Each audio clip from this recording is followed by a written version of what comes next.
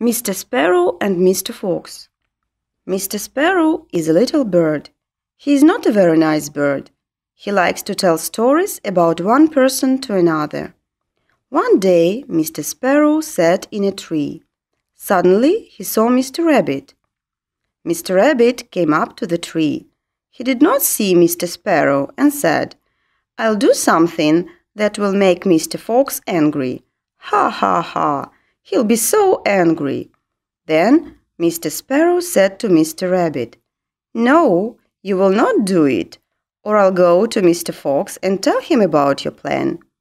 Mr. Rabbit thought, "Now I do not know what to do." He thought and thought. At last he said, "I know what I should do."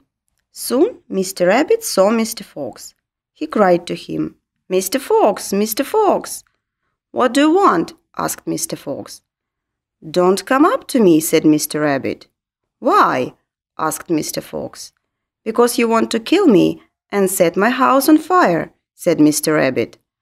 "Who told you that?" asked Mr. Fox. "It was Mr. Sparrow," answered Mr. Rabbit. Next day, Mr. Fox saw Mr. Sparrow in the forest. "I have something to ask you," said Mr. Fox. "Stand on my head, little Mr. Sparrow, because my ears are bad." So Mr. Sparrow jumped on Mr. Fox's head. "Stand on my tongue," said Mr. Fox.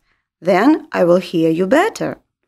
Mr. Sparrow stood on Mr. Fox's tongue. Mr. Fox shut his mouth and ate Mr. Sparrow. "Now go and tell stories about me," said Mr. Fox.